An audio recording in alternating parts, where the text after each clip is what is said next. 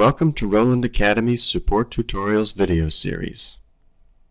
Today's video will be on installing the CutStudio plugin into CorelDRAW X6.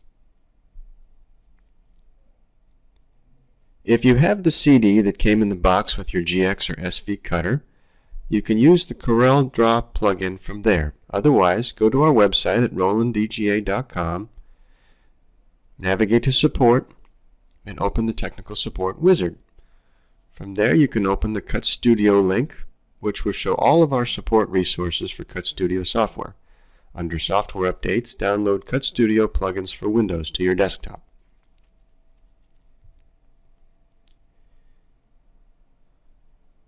It's a zip file, so it will need to be extracted.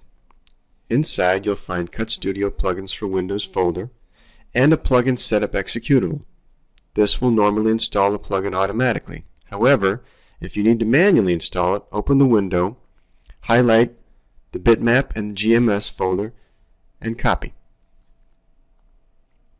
Now you'll have to navigate through your computer's hard drive. So from the Start menu, go to Computer, which is also known as My Computer in XP and earlier versions of Windows.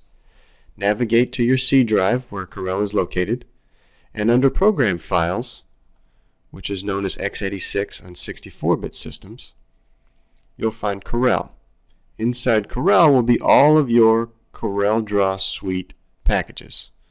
Open up X6, open up the Draw folder. Inside Draw, you'll go to the GMS folder. Inside the GMS folder, you'll paste the two files that you just copied. Once this is complete, open up CorelDRAW.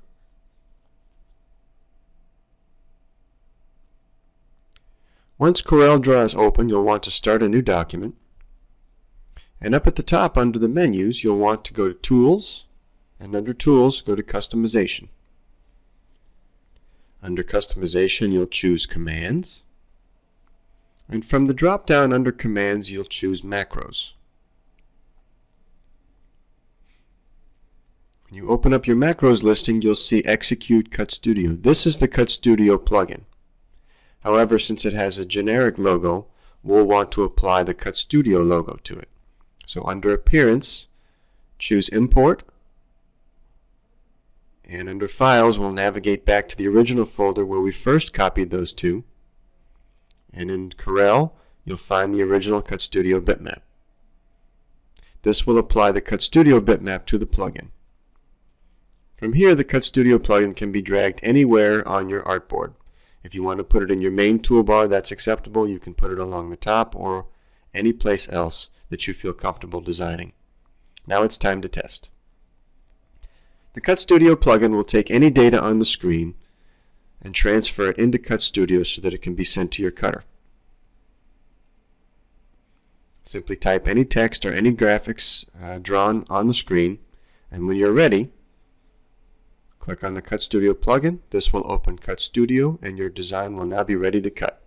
It's important to remember with CutStudio that you keep it inside of the artboard. Anything outside will not be cut. And you're ready to go.